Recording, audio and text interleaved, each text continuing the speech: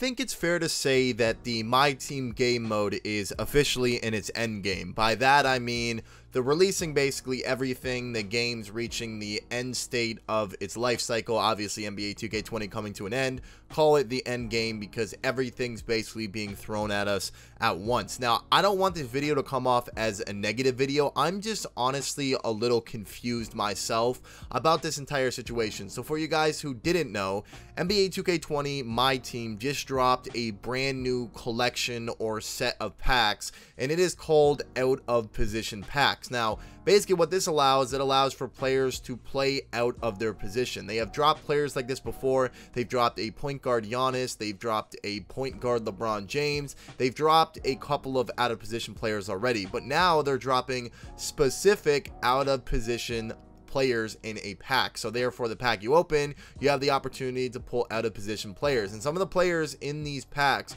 are absolutely insane. You have Galaxy Opal LeBron James at point guard, you have Galaxy Opal Don Maker who can play point guard, you have Dennis Rodman who can play shooting guard, and then you have like some troll cards. You have Russell Westbrook who can play center, Spud Webb who can play center. It's very interesting. But the thing I'm confused about is, like I said, I'm not necessarily hating on this because obviously 2K has given My Team so much free content over the past couple of days. I can't even really get mad at this because they have given people the opportunity to get really good cards by simply just playing the game, even though it does take a fairly long time. There's really not much to complain about because they are giving us free content, and now they're giving us content that you can pay for if you want and buy through packs. So I'm not necessarily really angry at this because I understand that they gave us a bunch of free stuff, and obviously they're going to want to make money. Although I don't agree with this necessarily, because when 2K20 came out, there was an article, there was something that was said about them not dropping or them not allowing players to play out of their position, yet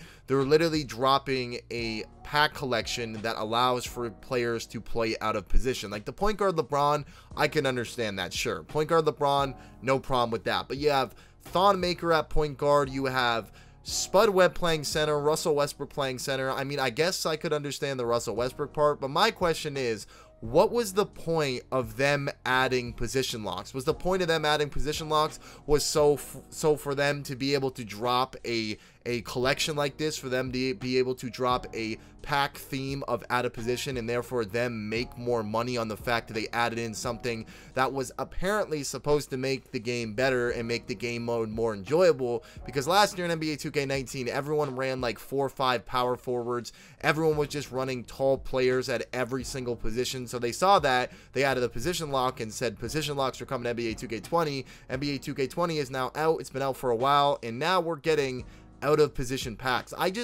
I need someone in the comment section to just clarify this for me. I don't really understand what's going on. I'm not a crazy My Team guy. I don't really follow My Team insanely close.